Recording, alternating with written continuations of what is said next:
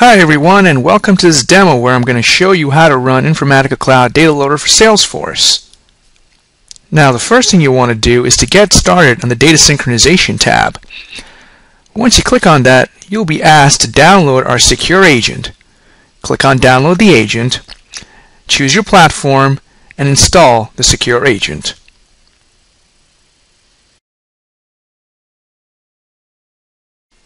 You're now ready to begin using our data services. So click on the Data Services tab, and here's how you're going to start up your first data synchronization task. In this particular example, we're going to basically extract data out of Salesforce and put it in a flat file.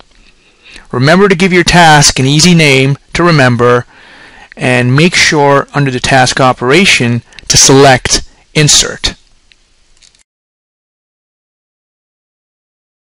Now the next step is to create a connection to your source, which is Salesforce in this instance. So go ahead and click on New Connection. Go ahead and give it an easy name to remember by, and under Type, make sure you select Salesforce. Now under Salesforce connection properties, you're going to input your username for your Salesforce account as well as your password. Now this next step is extremely important, because you need to input a security token that you have to obtain from Salesforce.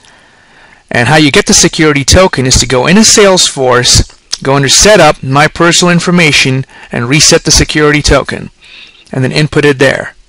Make sure to add the Informatica Cloud IP ranges mentioned there to avoid doing this every single time. Now that you've established a connection to Salesforce, you're going to want to select the objects from Salesforce that you want to extract onto your flat file. In this case, let's select the account object, and you get a wonderful preview of the first couple of rows of data within that account object.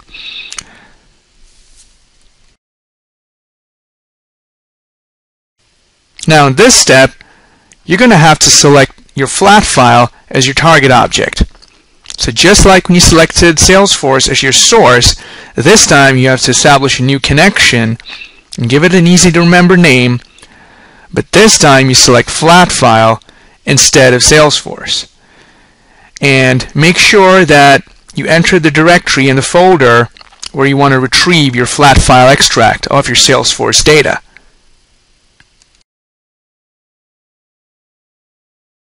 Now that we've established a flat file connection, the next step is to really select a target object of the flat file type. Now you got a couple of options here. Either you can select some of the other flat files that you already have, or you can dynamically use Informatica Cloud to create a target flat file, which is what we're going to do in this particular example. So you go ahead and name your flat file, and go ahead and select whatever source fields you want from Salesforce to appear as target columns in your flat file. Once you've gone ahead and created your flat file, you'll see that there's obviously no data, and that's because we haven't run the data integration task yet. So the next step is to define any data filters if you want, or to define how many rows you want to process.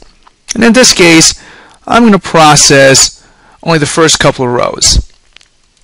Now you're ready to map fields between your Salesforce source and your flat file target. You can either drag and drop to do it manually, or have Informatica Cloud automatically match them up for you. Once you're done this, go ahead and input any scheduling options if you wish. Go ahead and save your data synchronization task. And now, click on the green button to run the task.